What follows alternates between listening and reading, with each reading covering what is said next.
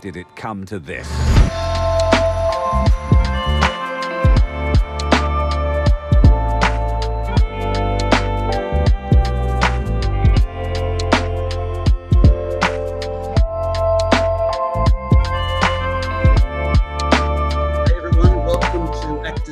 Australia, and a special welcome to our first, second, third and fourth year students. We look forward to seeing you back here with your smiling faces on Monday when we reopen the site and our community's back together again. Before we meet our very special guests tonight, a huge thank you to our recent guests, Damon Herriman and Susan Pryor and David Wenham, and we thank them for their terrific generosity and their industry know-how and passion and commitment to the profession. In the coming weeks, you will meet a very special one of the dynamic duo of the Umbilical Brothers, David Collins. He'll be on this program, which is great. And then 2 weeks after that, live from Los Angeles, Harriet Dyer, a wonderful actress doing incredible things in LA, one of our graduates and one of our ambassadors. And then a few weeks after that, we're crossing live to New York City, where we'll see and meet and spend some time with Hugh Jackman, our patron and a dear friend, which will be fantastic. So tonight, it's my great privilege to welcome a guest who is highly respected, renowned, and a prolific filmmaker. He's a multi-award winning director, writer, and producer. His numerous works gaining both critical acclaim and commercial success. He is a gifted and passionate artist, and it's my privilege to welcome him to the program tonight. Please welcome Kriv Stenders. Hi, Dean. Hey, how you going? Good. Can you hear me okay? I can. I certainly can. Hey, when I grew up in Melbourne in 1977, I was a jobbing actor back then, and I was working at the cinema as an usher. And I saw Mad Max 100 times. And I saw Getting of Wisdom 100 times. And I saw One Flew Over the Cuckoo's Nest 100 times. And I saw John Digan's film, Mouth to Mouth, Australian director. And I was just mesmerized. And I fell in love with film back then. What had you fall in love with film? What was your experience where you got that connected to it? Well, it's pretty close to 77. It was 1975, and I was 11 years old. So you can do the math, everyone, and work out how old I am on that. I went to see, my father took me to the George Street Cinema in Brisbane, and we went and saw a film called Jaws. And it was the most incredible experience I'd ever had up until that point in my life. And I came out of the cinema absolutely buzzing, just electrified by what I'd seen and by what I'd experienced along with all these other people. It was a religious experience. And I went, wow, what did I just see? And then how did that happen? And I read about this guy called Steven Spielberg, who was a thing called a director. And then I started reading up about him and learned that he made movies when he was 14 or 13 on Super 8 and became a director. And I said, well, that's what I'm going to do. I want to do that. That's what I want to be part of. That's what I want to do for the rest of my life. So it was pretty much non-stop since then. I found it amazing because I would obviously be ushering and I would see people have the most extraordinary experiences in that cinema.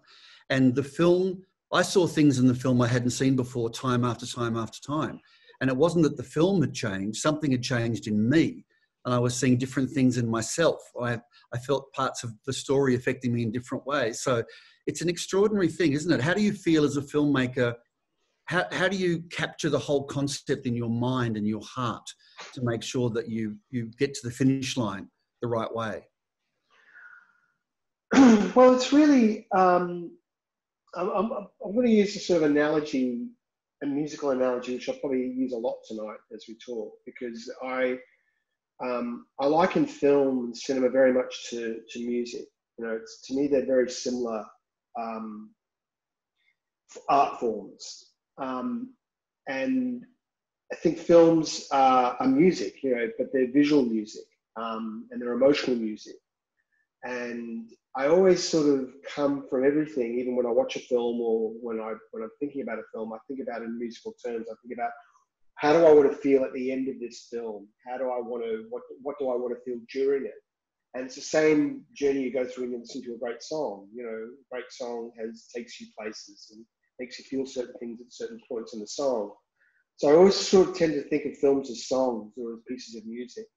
And that's really, and that's very, becomes quite abstract, is how does it, what color does it sound like? What mood does it sound like or feel like? So it's sort of a very intuitive process of thinking of films in this sort of, in this sort of musical way, I guess. Yeah. And I hear that you're very keen on VR.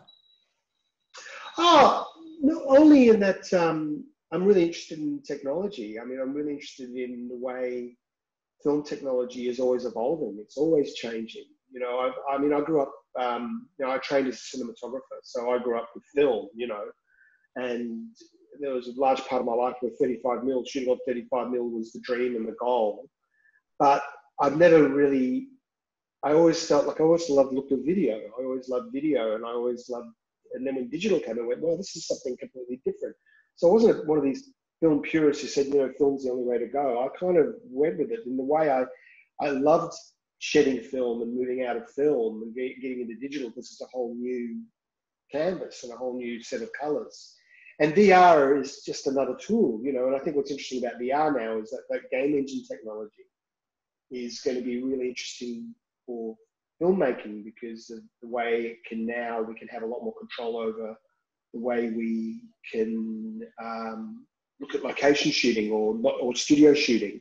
So things like The Mandalorian, and there's a lot of stuff that's online now, sort of free software now where you can track and blend these sort of 3D environments in your home studio. So to me, it's all part of one rolling, really interesting kind of evolution of technology. And as a filmmaker and as a bit of a geek who loves cameras and who loves tech, it's just part of that great sort of toolbox or toy box that you have as a filmmaker.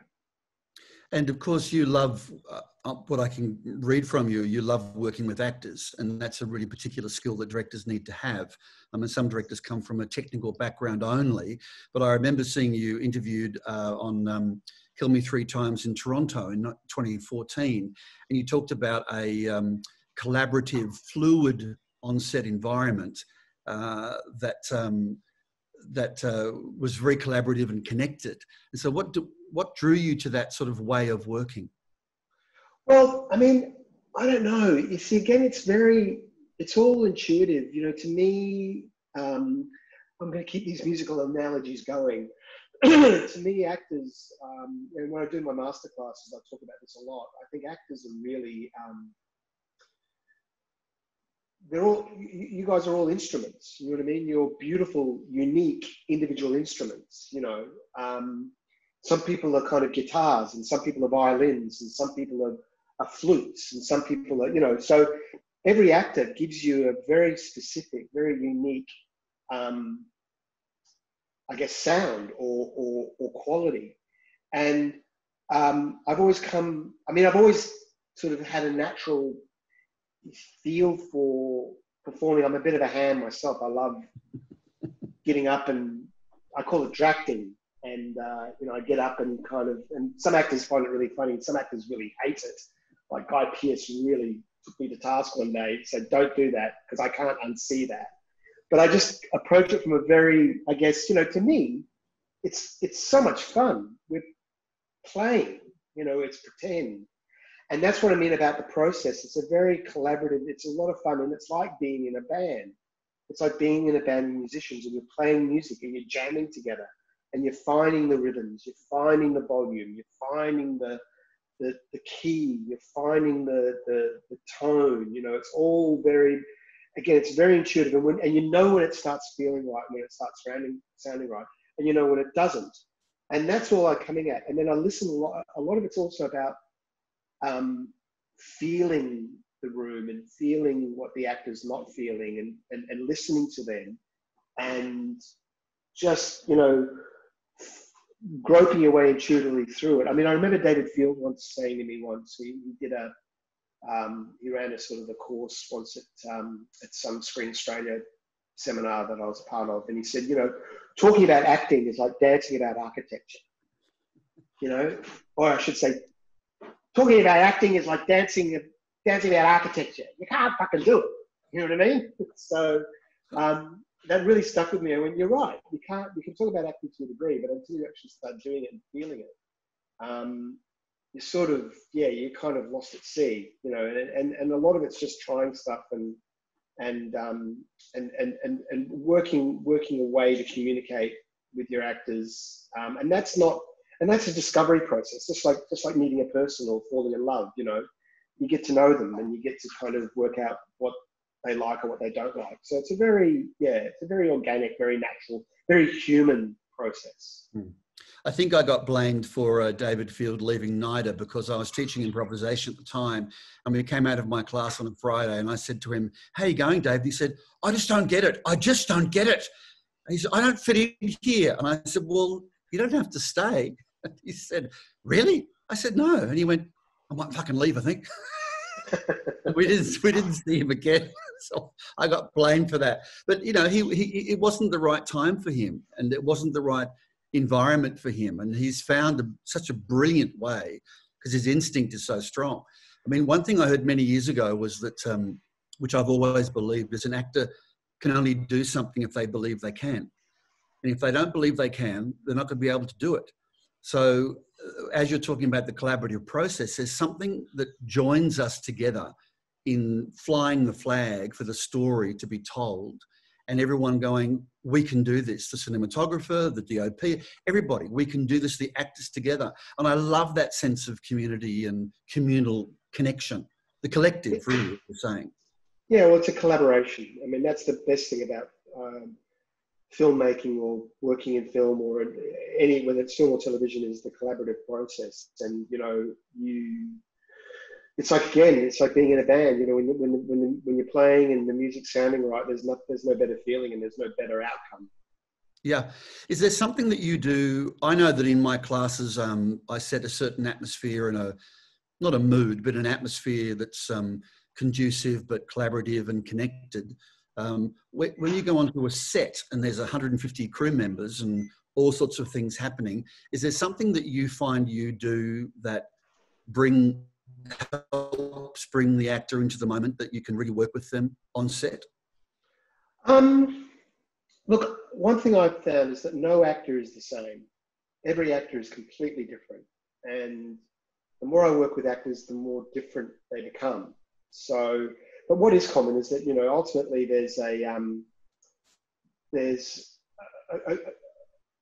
I always think of film sets I always try and think of a film set as the best place in the world, because it is, as I said before, we're here to play, we're here to have fun. And I really enjoy a very harmonious, very open, very relaxed set. Not that, you know, we're kind of smoking joints and, you know, heaven forbid, chilling out, you know. No, you still got to keep the momentum going. And also, there's nothing better than sort of nerves as well, and a bit of anxiety, a bit of fear to kind of motivate you. But what I try and always, I guess, create is just a very relaxed environment, and where anything is possible, and where, okay, I've got a plan for today, but, you know, we don't necessarily have to do that.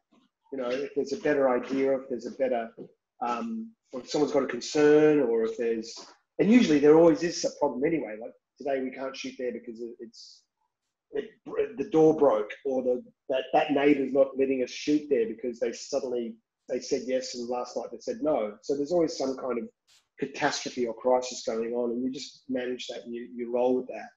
And what I think what's important, I think, for actors to just realise, look, we're all to get in this together, and I've got your back covered. You know, that no matter what, we'll work it out, and I'll keep you safe, and I won't, you know, embarrass you. You know, I'll let you. I'll do the best I can to make your work shine. So it's just this sense of instilling confidence, and it's a bit like, to me, it always feels like every day I feel like I'm running a dinner party. You know, I'm always having to kind of work out, oh, that person doesn't drink alcohol, that's right. She really loves, you know, Chardonnay. So I better make, even though we don't drink on set or smoking joints on set, it's the analogy is that you're always just trying to keep everyone happy. And what you realize pretty soon into a shoot is you work out where people are at. Some people are set and forget. You know, some actors are just great. Some need a lot of work. Some need a lot of attention. Some need to talk through stuff, and that's fine. And I'm just there really to sort of roll with the punches. So it's sort of, yeah, it's very much about, ultimately, it's about we're here to play and we're here to have fun. If we're not having fun, then, then something's wrong. Something is wrong because there's not a lot of money in it often. So the fun factor is a really important thing. I remember just hearing you say about, I've got your back. There's something really, I think there's something phenomenal about that feeling for a creative artist when they feel that someone is on their side. Not that it's going to be easy all the time, but that we're heading in the same direction. What do you do if, let's say there's an actor on set and they're not reaching the heights that you feel the story needs to reach or that the character needs to reach? Is there something that you do or say that can get them there if they've got a different impression? Yeah, well, again, it really depends on the actor and really depends on what your relationship with them is.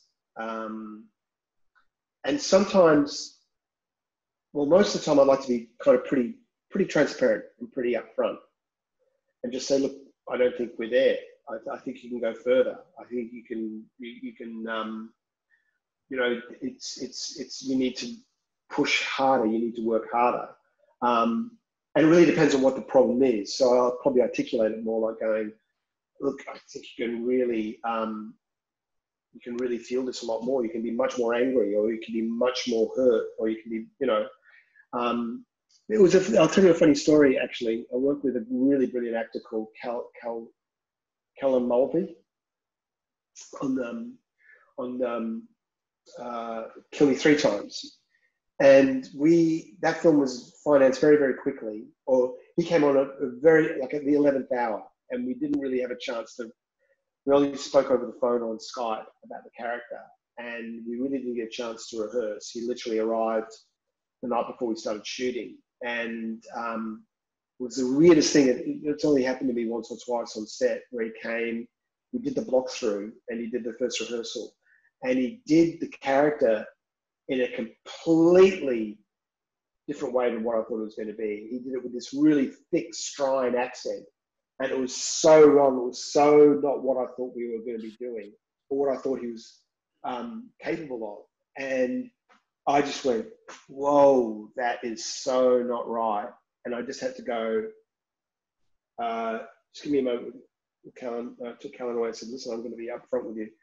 I'm so sorry, but that's just not the way, that Strine accent is just too strong.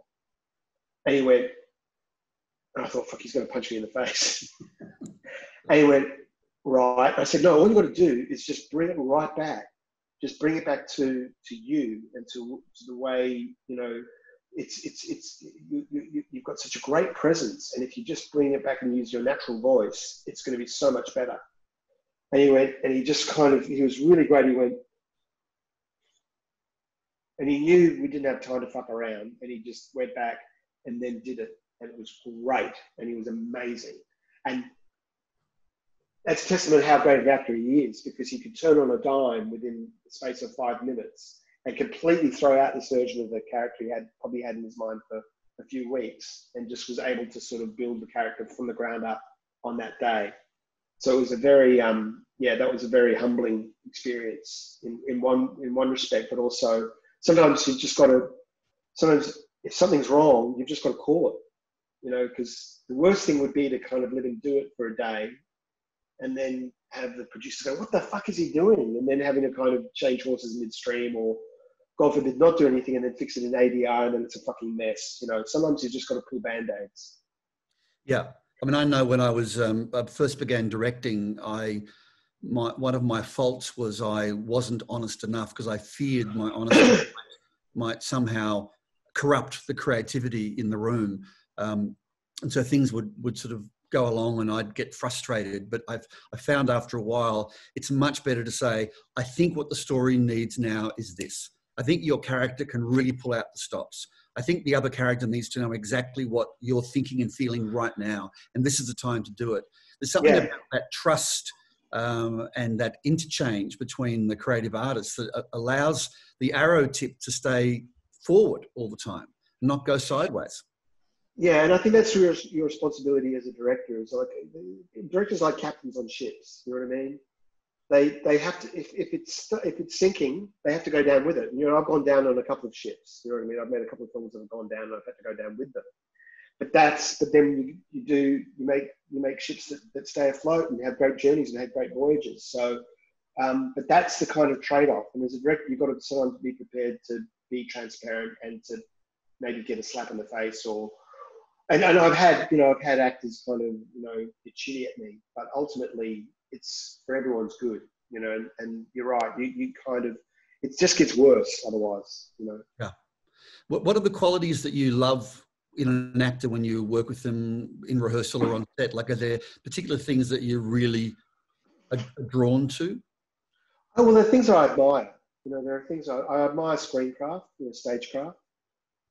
Working with an actor like Richard Roxburgh is he's like a Rolls Royce. He just heavy suspension and he just rolls in and does it and stops on his mark and rolls off and turns and does, and it's all humming and it's all wonderful. And that's a great thing about an actor like him.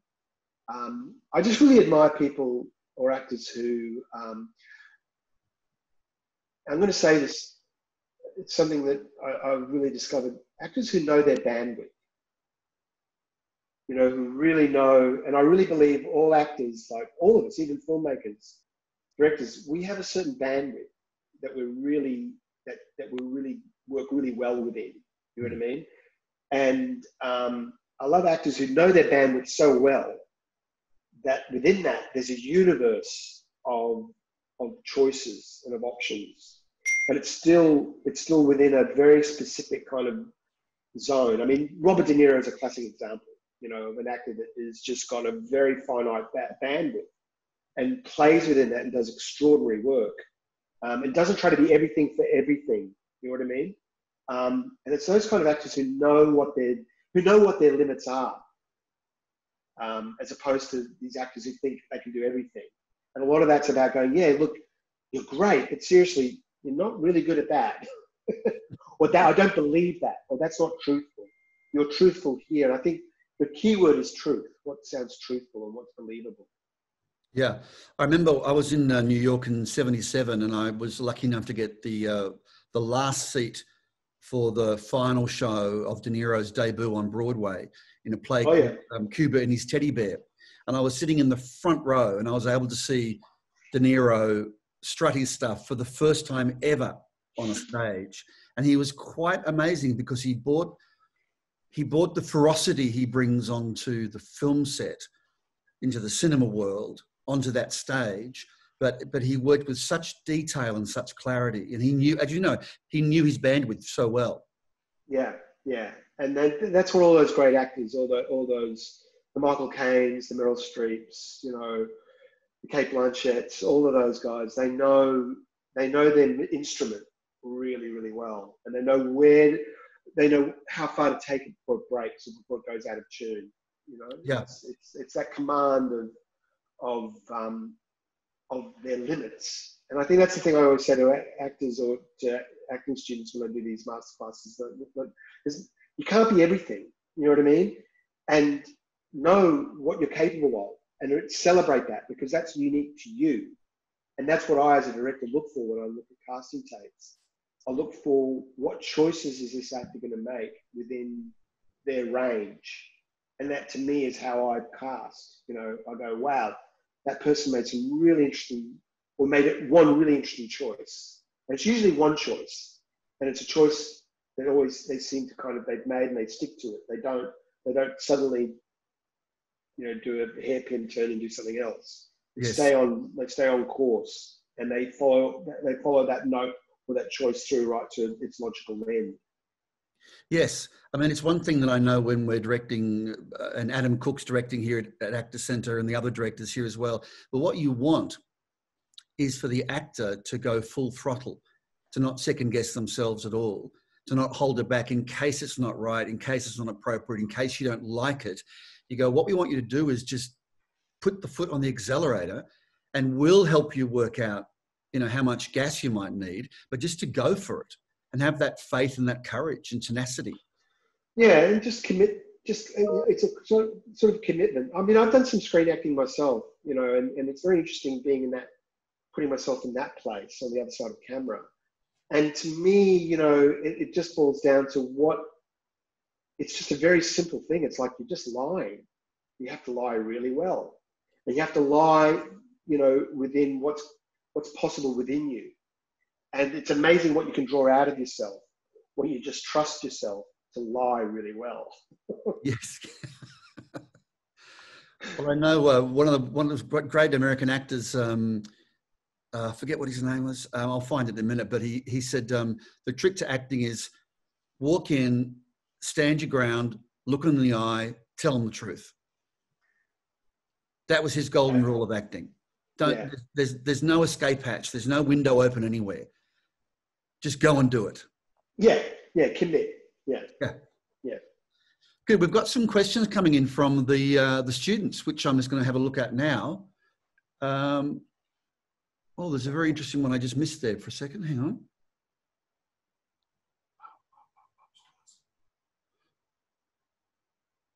Oh, from Saro.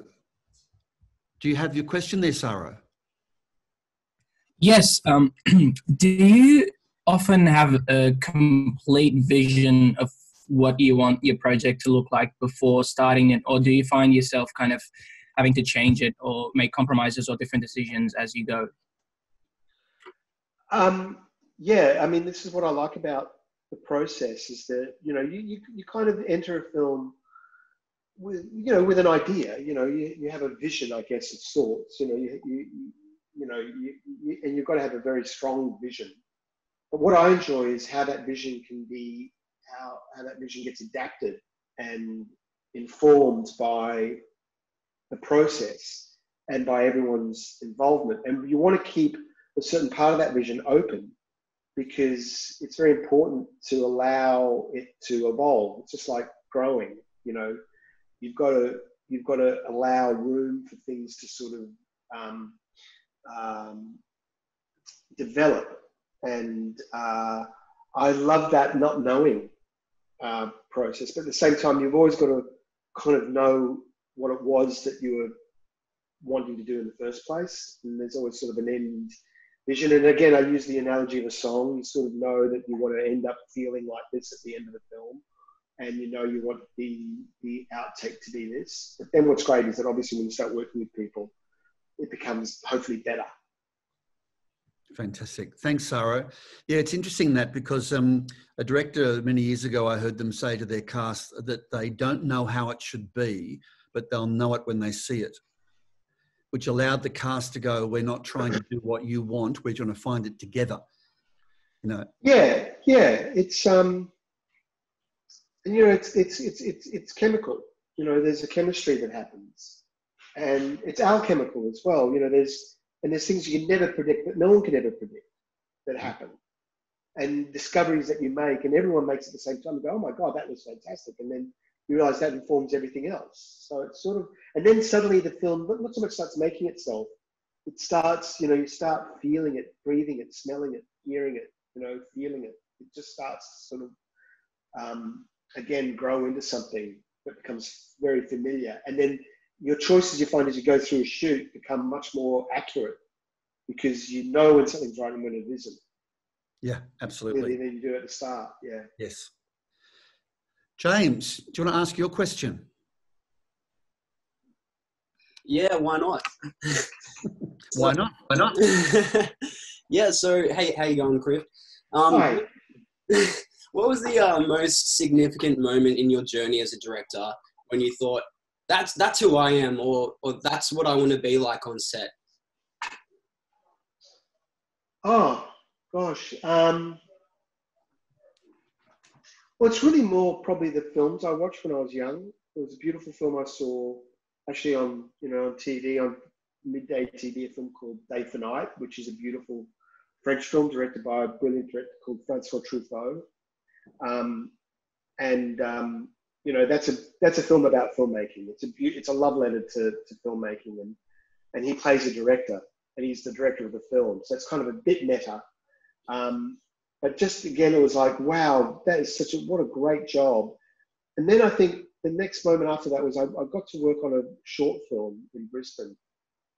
I was still at high school. I was in my last year at high school, and I was making this film with these university students. And it was just such a beautiful feeling of being amongst these people, this community of friends making a film. And I went, this is the way I want to live my life. You know, this is just a dream. So it was those very early emotions and feelings I had that have always stuck with me. And then the great thing about, you know, going to film school was I got to work with other students, and I got to work on some professional films, and I got to see other directors and other filmmakers work, and that we had great filmmakers come in and talk to us, and we watched lots of films, and it just becomes this sort of love affair, sort of magnificent obsession that you just, you know, just keep on, you know, being in love with. Great. Thanks, James. And Bailey, do you want to ask your question? Yeah, sure. I just was sort of interested in sort of knowing if there are any like skills or areas of interest that you would encourage like a budding filmmaker or a young director to sort of go down or explore, like perhaps sort of unexpected fields of interest, like technical things or maybe more social aspects, psychological. Look, I'm going to kind of come up with a pretty straightforward answer. I think the best thing you can do is make films. That's really the only thing, and the best thing you can do is just do it, because by doing it, all of that will happen anyway. Nothing is better than actually doing and learning and making mistakes and learning from your mistakes and learning also from your discoveries and from the things that do work out, and finding your own voice, finding your own relationship to the medium, because you're all, like actors, filmmakers, we're all unique, and we're all got our own, we're the only ones who can make the films we make. You know what I mean? So we've got, each one of us has kind of got a universe of stories within us and a universe of emotions within us. So the sooner we kind of connect to that, the more we work out who we are and what we're capable of. And that's how I've kind of approached it. I've been very lucky that I've been able to kind of work on films ever since I left university, and I went to film school and went straight into sort of making music videos and TV commercials. But I've always been working with the medium, always picking up cameras, shooting stuff, getting it seen, showing it, cutting it, you know, doing it all, shooting, cutting, you know, working with the musicians, just getting salty, you know, is really the only advice I can give, really. Fantastic. Great. Thanks, Bailey. Greta, you've got a question.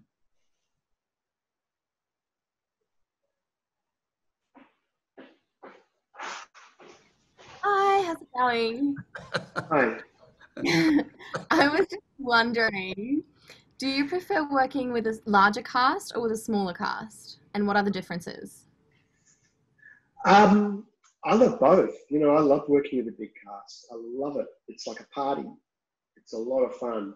Like I did a war movie last year or 2 years ago called Danger Close. That was a big cast. It was probably one of the biggest casts I've ever worked with. And there was another film I did called Australia Day. That was a big ensemble cast as well. And it's just a great, again, a sense of community and a lot of trust, which is really lovely.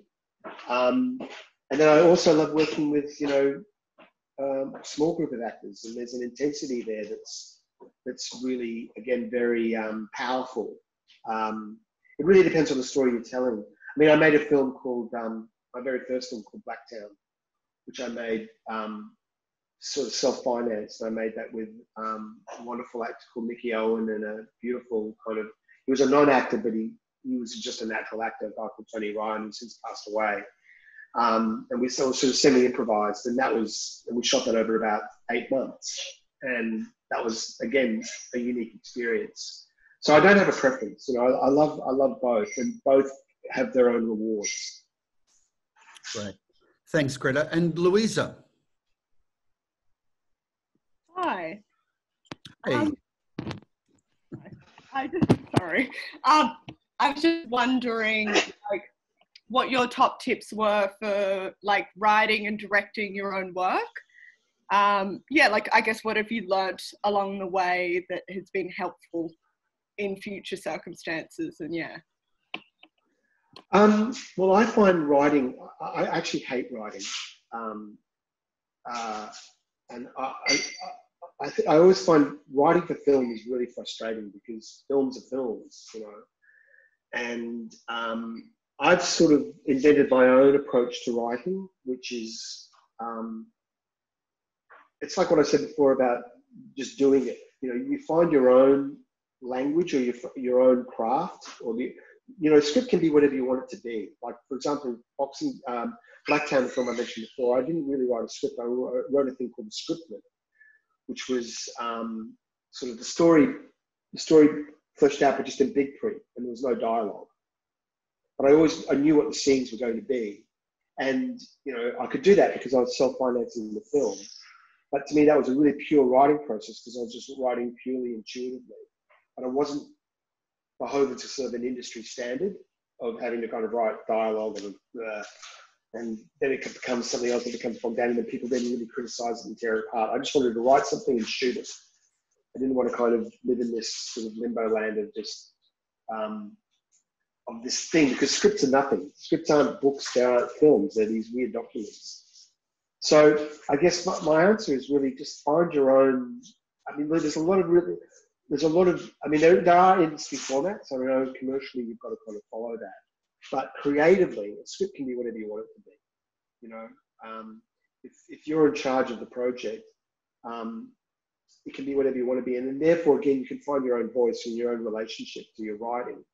And again, there's nothing better than actually doing it and writing your own thing and writing your own thing in your own terms, and then leaving it for a few weeks, coming back and looking at it and going, well, that works, that doesn't. And creating your own filter system and your own way of looking at your own work objectively, but at the same time constructively, so you don't paralyze yourself. So it's just the thing of working out again, training yourself like an athlete, training a muscle, training all these things, so you can sort of do 20 push-ups instead of 5. You know what I mean? You can write 5 pages instead of 1. You can then write, maybe 3 weeks later, write 20 pages. So just build your own rhythm and your own relationship to the process. That's yours. That's no one else's, and that doesn't follow a rule book. That's great. That's great. Thanks, Louisa. It's so true what you're saying, Kriv, because we've got an engine inside ourselves we need to be able to trust and connect with, and not be waiting for external forces or agency from elsewhere to take on our own sense of agency. We've got a question also from Lisa. Are you there, Lisa? Hi. I just wanted to know, because we'll be creating our own content eventually when we're short on work, what's normally the first thing when you're starting a new project, what is the first thing that you do during pre-production, and how do you get it set up, I suppose? Wow. This is depending, I guess it depends on what entry point we're talking about here, whether it's something that's been written and it's been developed. I guess that's what you're asking, is it? Yeah. Oh gosh, I lost my words. Yeah. If you have like an idea for something and you have a project that you wanted to get started, what is normally the first step that you'll take for yourself to be able to get the wheels in motion? Okay, I guess I can answer that question this way maybe, is that basically whenever I think of something, or when I'm trying to think of a project, I kind of tend to reverse engineer from what's been done before, who am I making this for?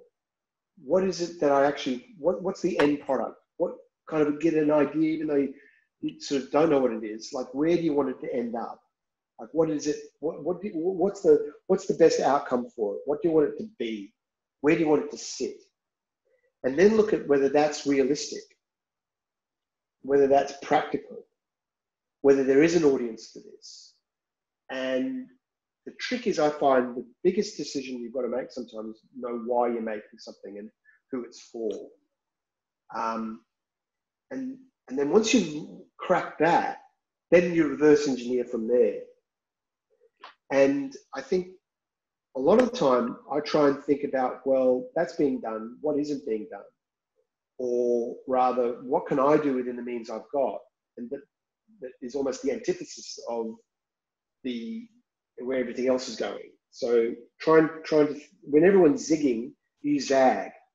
So try and think of something that no one, look in the other corner. Everyone's doing this. Well, what aren't they doing? Everyone's making stuff this way. Well, what can I do really simply that doesn't involve that? How can I be ingenious and clever? And I always find that's a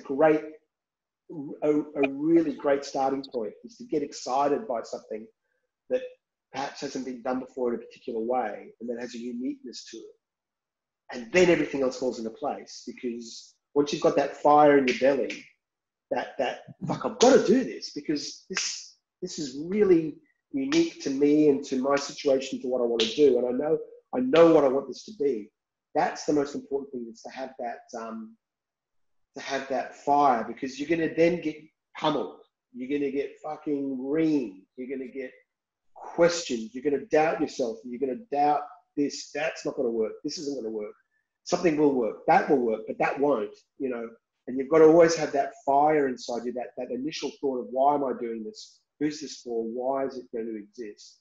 Because that's the thing that drives you through all of that other bullshit and turmoil, which there will be no matter what. So you've got to kind of be stocked up, have that fire, that metabolism inside you, that creative metabolism, really get it working. So it gets you through all of that rough work. Hope that answers your question. Yeah, no, it did. Thank you so much. Fantastic. So, Kriv, we've got a question now from what can only be described as one of our more difficult students. He graduated 15 years ago, and we try and get rid of him every year, but he keeps coming back. We can't seem to get rid of him. Troy, are you there? I am indeed. Hi, Kriv. How are you, mate? It's Troy. I'm one of the tutors here at ACA. My acting started at ACA. Now I find myself back here as one of the tutors, which is a lot of fun. I actually have a little three-part question for you. I want to get them all out for you. One you sort of slightly touched on, but I think it's a really good thing for the students to know. I think coming out of drama school with everything you learn as an actor, trying to have all these great ideas and choices and journeys through your characters and stuff, and then you sort of get out and what you sort of don't learn straight away is that auditioning is very different to being on set and acting. They're two very different skill sets. And it's that idea you sort of touched on, saying you want to have a very strong idea and just like almost like one or two very strong choices that you want to sort of chase. So what is it that you look for when you're auditioning people that sort of is the thing that stands out most for you?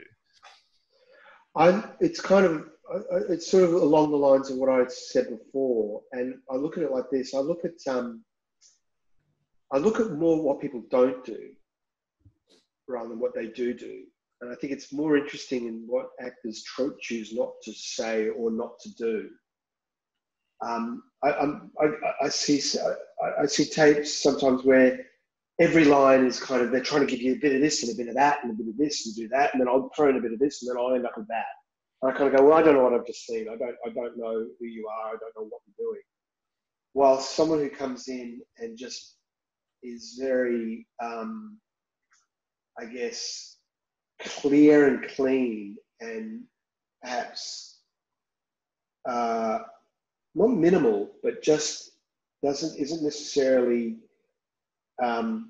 pushing themselves into the lines. They're just letting things happen and making, as I said, really interesting choices or a choice. And then that becomes kind of undefinable sometimes, because suddenly you'll see something you've never seen before, or you've thought of that line being read that way, and you'll look at it and you'll go, oh no, that's not right. And then you'll come back and look at it again going, wow, that's actually really interesting. I never thought of it like that. And then it gets you thinking, and you think, this is an interesting actor. This is someone who's kind of, and then I'll meet with them, and if there's a sort of like a volley, like a tennis ball that's coming back and forth, and they react to what you've said, and then you react to what they've done, then that's exciting, because then you go, wow, this person I can direct, they can work with me. So it's just that finding that openness. But what I look for in those tapes is just that unique, something unique about the way they've chosen to either do something or not, or as I said, not do something. Yeah. I remember one of the first sort of roles that I landed. It was the director had said it was because of it was not what I'd said, but the listening. He watched me listen, and he said the listening is what sort of did it. And he said, I had a very sort of singular idea of what I wanted, and then I just listened. And I think that allows for that sort of volley, which sort of leads me into the second part of this question, because with the same director on set, some directors like improvisation on set, and some directors don't like improvisation on set. And I remember I've always sort of been big on it myself, and so I got on set and the scene was going, and I just felt all this stuff, and so off I went on this sort of thing, and off it went. And then one of the other actors looked at me and just across the bed and said, he doesn't like that. And so how do you, so especially with the constraints within the time wise and monetary wise within the Australian sort of film and television industry, how do you feel about sort of actors who bring sort of improvisation, or do you use it on your sets? Look, again, it really depends on what you're making or what music you're making, and I believe that the script, if it's good script, it's like sheet music, and a good script is, the words on the page are notes, and a lot of good scripts, you don't fuck around with that. You play the notes. Improvisation is good to a degree, I've made 2 films that were completely improvised virtually. So I come from a place of being very, very open to it, and I really like it. But they're a very particular kind of film that they resulted in, that those improvisations resulted in. Improvisation was the only way those films could be made. But then, for example, say, a film like Killing 3 Times, that's about the musicality of the script, and you can't improvise that. And then there's sort of ad-libbing, and there's rolling with something in the moment. Degrees of that are okay, but kind of running amok over the top of something very concrete, to me, is sort of not. You've really got to, and as I say to a lot of actors or students, what's very important are the black lines on the screen, the black on the screen, the words, but what's equally important is the white space. Yeah. Because the white space is also the vacuum in which your performance exists. And you've got to look at the page of a script in black and white. There's 2 dimensions to it. And you realize there's an architecture, and there's a good scripts have a really great architecture that, as an actor, if you know it, then you can play within that negative space. You know what I mean? But you've always got the text that keeps you, that you fall onto and keeps you there. So it's sort of the dance. Yep. So yeah, I hope that's not too esoteric. No, not at all. I remember, I learned very quickly, it's a good idea to sort of know your project, know your director. And so I remember a few days later on set, I this idea I sort of had, I went to him and said, look, do you mind if in this moment this sort of happens? And he was very open to it. And so it was sort of that conversation sort of allowed for that. And just the third question, mate, with the students, I sort of say a lot, watch this film because of this, whether it be the acting or the cinematography or the storytelling or whatever. So what, from your point of view, what films should young actors be looking at? What are your films that you'd recommend for young actors? Oh God, that's a tough one. Look, it was really interesting. I watched it the other night with my son, and it just blew me away how vital it still is. And that's a film called Dog Day Afternoon. Yeah. It came up recently. I mean, that film, my God, Pacino. I always thought he was a great actor, but I'm just really looking at it going, oh my God, it's such an insane performance. And every role in that film is beautiful. It's just, so many, John Cazale is just, Cazale, yeah. So it's just divine, sublime. And, you know, it's a really heightened film. It's a really, you know, it's not what I normally call great acting, but it's so consistent, it's so true, and it's so committed to what it is. It's made, you know, whatever it is, 40 years ago, and it's still just as vital. So that's just one, because it's fresh in my mind. Yeah, cool. Great. Thanks, Troy. Kriv, it's great spending the time with you tonight. Thank you so much. How do you see the industry after lockdown? Like, what are your thoughts on how we're going to get the carriages moving forward down that railway track? Yeah, well, we were having this talk just before we went online. Look, I'm optimistic. You know, I think we're in a really incredible position here in Australia. Not only obviously because of, you know, we've hopefully got the virus contained, which is one element to it. There are a couple of practical things that have got to happen, like insurance, I think has to be sorted out. That's the big one. And I'm sure there'll be all sorts of protocols that'll become, like, you know, air travel became after September 11, will just become a fact of life, that, you know, we'll have all these different ways of working on set. But my hope is that it's a reset. It's like restarting the computer. It's going to really really make us address what we're doing, why we're doing it, and who we're doing it for. And I think there's a number of things that are happening, and that were happening pre-COVID anyway. The theatrical system, the whole way in which films were being financed and marketed, that's collapsed. That's being dismantled. That was already being kind of broken down pre-COVID, but it's definitely broken down now. And there's going to be a whole new, and there is already the streaming, and there's a whole new infrastructure that's coming in place there. But I'm very hopeful that, you know, I think one thing that COVID is teaching us is that, you know, we love stories. You know, we're hungry for them. We're human beings. It's our food. We need to have stories in our lives, and we need to be able to both keep telling them and keep watching them. So I think the desire for stories is going to be just as strong as it ever was. And I think also the kinds of stories we're going to tell are going to be completely informed by how we've changed, how COVID has changed us. Not that we're going to be making films or stories about COVID or about isolation. It's more that I think it's really made us, I think, connect with a much more humane part of ourselves. And I think stories are going to have to be much more than just being, you know, just banal entertainment. I think stories that will work will touch us in ways that now that, you know, this pandemic has changed us. So I'm very hopeful. I'm very optimistic. And I think it's a very exciting time creatively.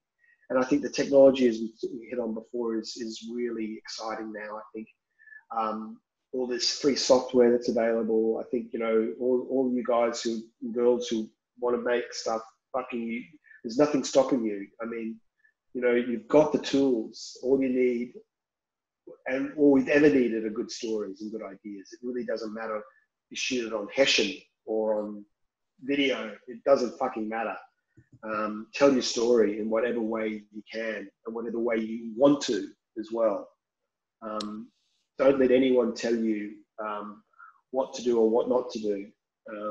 In the words of the great Slim Dusty, who I've just made a documentary about, run your own race. Keep your blinkers on. Don't look left, don't look right. Run and run straight. That was his advice. That's fantastic. And it's so true what you're saying. Like, I was talking to a great friend of mine who's worked in theatre all of her life, and she said, if COVID was gone and all the theatre doors were open, what would you put on? Do we want to go and see Hamlet? I don't know. Maybe we do. Maybe we don't. I mean, the stories will change because of our experience of this time, as you say. Yeah. Well, everything will be filtered. I mean, Hamlet will be filtered through COVID, even though it won't be about COVID. COVID will inform the way we look at everything. And I find that very exciting in a weird kind of way. It's like, wow, it's almost like it enhances your responsibility as a storyteller. Yes. Because, you know, you've got to make something that means something, ultimately, really. Because I think we're finding, you know, life is, you know, has to mean something. You know, we thought it meant certain things. We thought it meant material wealth. We thought it meant material success perhaps, but once you take that away, you kind of go, well, there are fantastic fundamental things that have always existed. Yes. We've got 3 minutes left, and I've got a list of questions here, of which there are 10 that you don't know. And it's your chance now to choose 3 numbers between 1 and 10. Okay, 3, 6, and 8. 3, 6, 8. All right, number 3. What 3 things bring bliss into your life? Sleep.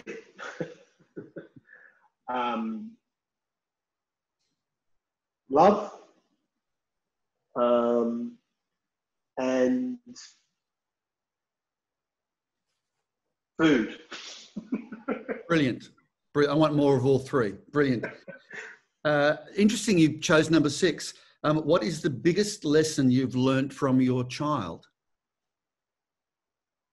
Oh, God. Oh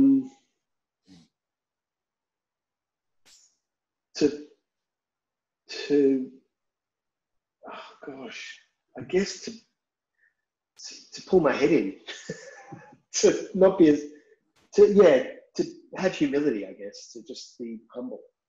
You know, I think, you realise that, I always feel like that Sylvester, the cat, Sylvester with the son.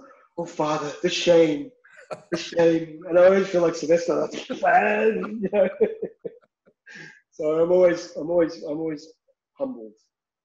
It's great. It's great. And we've got to stay grounded. I mean, it's really important in this industry, particularly. And the final question, number 8, you chose, how do you deal with disappointment? Oh, that's a really good question. I think disappointment, if I can answer it this way, disappointment and failure, I guess, it's really important. And in fact, there's a positive to it. The thing about failure, the thing about disappointment is that the only thing can follow it is success, or is, a solution, or a way out. You know what I mean? Disappointment is actually the best thing for a creative person, because it motivates you, it keeps you going, it keeps you grounded. And you've got to also realize that success is just as traumatic as failure. Success isn't everything, and you've got to have, it's yin and yang. You've got to have both. You can't have all of one and you can't have all the other. You need to have both, and you need to live your life knowing that both are always going to be around. That disappointment is always around the corner, but just as quickly, there's always satisfaction. There's always something great, and it's just it's the dance of life. Yeah, absolutely. And it's the ability that artists have to manage themselves, to manage the spaces and places when disappointment is evident and when things didn't work out the way they wanted. And that's, as you say, it's equally as important as being able to embrace the success and the sense of achievement. It's 8:30. Kriv, thank you so much for a fantastic hour. I've really appreciated it. And I'm sure you're going to see, I'm seeing lots of applause coming up on the screen. I'm sure you're going to see a lot of our students out there that are going to be wanting to work with you, because you're someone that they admire and look up to, because your heart's in the right place and you've got a vision for this industry, and that's the most important thing. So thank you so much. Thanks, Dean. Thanks a lot, guys. And thanks for great questions, everyone. Thank you. Fantastic. Really enjoyed myself. Well, we'll be back online in 2 weeks' time, and I want to thank Troy and Adam and Johan and Ethan and Anthony and everybody who's gone towards making all of these nights possible. And we'll see you back online in 2 weeks. Thanks again, Kriv, and see everybody. Thanks, guys.